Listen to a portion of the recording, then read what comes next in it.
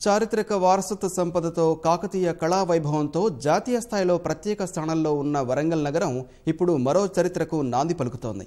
ఎన్నో విశిష్టతలకు నిలవైన ఈ ప్రాంతం మానవ వ్యర్థాలను సేంద్రియ ఎరువులుగా మార్చే సరికొత్త ప్రయోగాన్ని ఆవిష్కరించి దేశంలోని ఇతర ప్రాంతాలకు ఆదర్శంగా నిలుస్తోంది.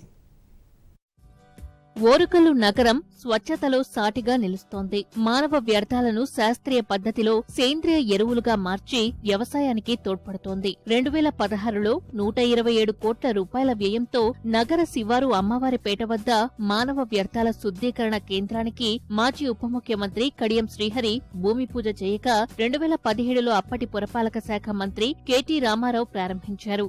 వరంగల్లోని సుమారు 44 ప్రజా శౌచాలయాలతో పాటు నగరంలోని పలు నివాస ప్రాంతాల నుంచి సెప్టిక్ ట్యాంకుల ద్వారా తరలించిన మలమూత్రాలను శాస్త్రీయ పద్ధతిలో సేంద్రియ ఎరువుగా మారుస్తున్నారు.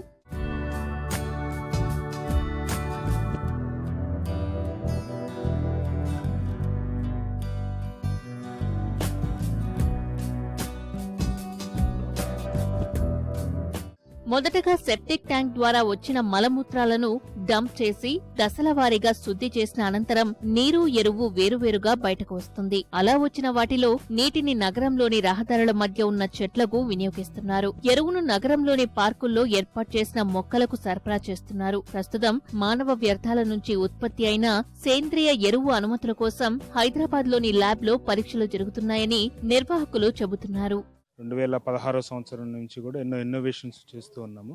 సో మనం చేస్తున్న ఇన్నోవేషన్స్లో ముఖ్యంగా చెప్పుకోదగ్గది ఏమిటంటే, ఏదైతే సెప్టిక్ ట్యాంక్ నుంచి వేస్ట్ అనేది వస్తూ ఉన్నదో దాన్ని సైంటిఫిక్గా ట్రీట్ చేసి దాన్ని రీయూజ్ చేసి సో ప్రజల యొక్క ఆరోగ్యాన్ని మెరుగుపరచడానికి ఇక్కడ మనం ఎఫ్ఎస్టిపి అమ్మవారిపేటలో ఒక 25 KLDతో పెట్టడం కూడా జరిగింది. సో దీని మీద మీడియా ప్రతినిధులు అందరికీ కూడా ఒక అవగాహన కల్పించి దీన్ని యొక్క శానిటేషన్ మేము చేస్తున్న దాన్ని అటు స్టేట్ లెవెల్లో కానీ ఇటు కంట్రీ లెవెల్లో కానీ రీప్లికేషన్ చేయడానికి ఎక్కువ అవకాశాలు ఉన్న విధానాల మీద ఈ కార్యక్రమాన్ని అరేంజ్ చేశాము. ఇప్పటికే ఈ కేంద్రాన్ని దేశ విదేశాల అధికారులు, స్వచ్ఛంద సంస్థల నిర్వాహకులు సందర్శించి అధికారులను ప్రశంసించారు. మానవ వ్యర్థాల శుద్ధీకరణకు అవసరమైన సాంకేతిక పరిజ్ఞానాన్ని ఆస్కీతో పాటు హైదరాబాద్ కు చెందిన మరో కంపెనీ బంకా బయోటెక్ అందిస్తోంది. దేశంలోనే తొలిసారిగా షీ టాయిలెట్ ఏర్పాటుతో మిగతా నగరాలకు స్ఫూర్తిగా నిలుస్తోంది వరంగల్. తాజాగా పారిశుద్ధ్య నిర్వహణ అమలు తీరును జాతీయ మీడియా ప్రతినిధులు సందర్శించి వారి సందేహాలను నివృత్తి చేసుకున్నారు. వరంగల్లో ముఖ్యంగా ఇలాంటి ప్రాజెక్టు చేపట్టడం అనేది చాలా సంతోషకరమైన విషయం. అసలు ఓపెన్ డిఫికేషన్ అనేది లేకుండానే చేయాలనుకుంటున్నారు.